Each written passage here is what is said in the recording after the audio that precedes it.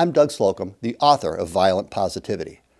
You know, my time at Selfridge, there's plenty of examples of some very unique experiences, one of which was the Flint water crisis. When that happened, I was told that we needed to be on standby and ready to help. In fact, I got a call at one point that says, you know what, there's going to be trucks full of water that we're going to be bringing in to go to Flint, but it's going to be about 72 hours. Now, this was on a 3-day weekend, so I was like, well, technically we have plenty of time. So had to think about it, but I said, you know what, it's a Saturday of a 3-day weekend. I need to bring the team in. And I recalled my crisis action team, and they all came together on a Saturday afternoon. It was not a popular decision.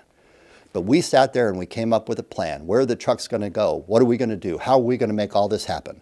And we drew it all up, and then I turned everybody loose for the rest of their weekend. Well, I'm kind of glad they did, because that same Saturday night at about 11 o'clock, I got the first phone call. And it was the front gate at Selfridge. And they were saying, there are trucks lining up from FEMA right now at the front gate.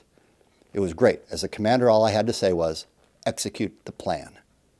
We came up with a plan. We didn't have 72 hours. In fact, it was more like 9 or 10 before all of a sudden the trucks started showing up. My team, they worked wonderfully.